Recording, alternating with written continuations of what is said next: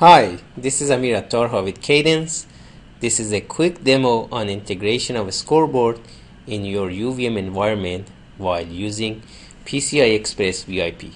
We first look at UVM environment and see how a scoreboard is generally used in UVM environment.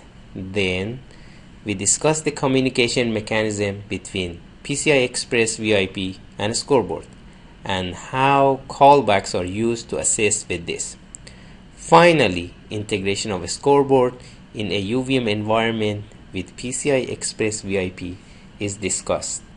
A scoreboard is used for two main functions. It may model transfer function or reference model, or it could be used to store the data and simply check the output and compare the expected data with received data. As you can see here, monitor collects the data from DUT interface and send it to a scoreboard, and it could be from various interfaces of DUT. Then a scoreboard uses high-level system verilog construct such as queue or associated array to store the data and do some basic comparison between all this data. But the main question is what information, how and when this information is sent to the scoreboard. PCI Express VIP is an encapsulated verification component with sequencer, driver and monitor, and each monitor has many UVM analysis ports which allows the data to be transferred from monitor to the scoreboard. So the main communication mechanism between PCI Express monitor and a scoreboard is via TLM ports. Now let's take a look at the monitor code which is provided in the VIP installation. This is the monitor file, CDN PCIe UVM monitor. There are many UVM analysis ports defined in the monitor which allow the user to get access to the information in different layers like transaction layer, physical layer or data link layer. Now let's take a look at one of these UVM analysis ports. So these ports provide you a packet, could be TLP, DLLP or order set at the end of the life cycle of the model, and you can use it to compare with your expected packet in the scoreboard. Note that specific callbacks need to enable to activate each TLM port. Now we look into what information and when it will be sent from the monitor to the scoreboard.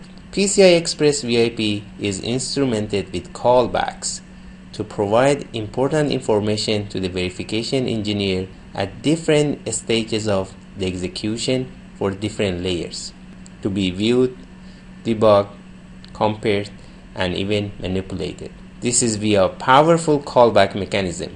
In this slide, I only show symbolic stages that callbacks allow the user to get access to the packets. Accurate information is provided in the user guide. Let's look at the actual UVM testbench environment and see how transactions from PCI Express VIP monitor are transferred to the scoreboard and checked.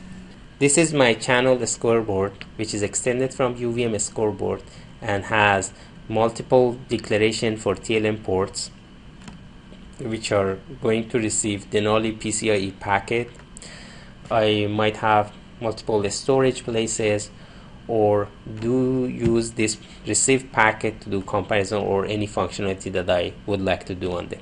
This is my UVM verification component for active, root complex and passive endpoint. If you remember in the presentation, to be able to use the TLM ports we have to enable the callbacks. So what I'm going to do here, the callbacks that I'm interested, I'm using this set callback functions to enable them. After that, in system verification environment, I have to instantiate my scoreboard, then create my scoreboard and connect my TLM ports as I would connect any other TLM ports. So I'm going to my monitor and connect the TLM ports of my interest to the channels defined in my scoreboard. I have run already a simulation with the scoreboard integrated.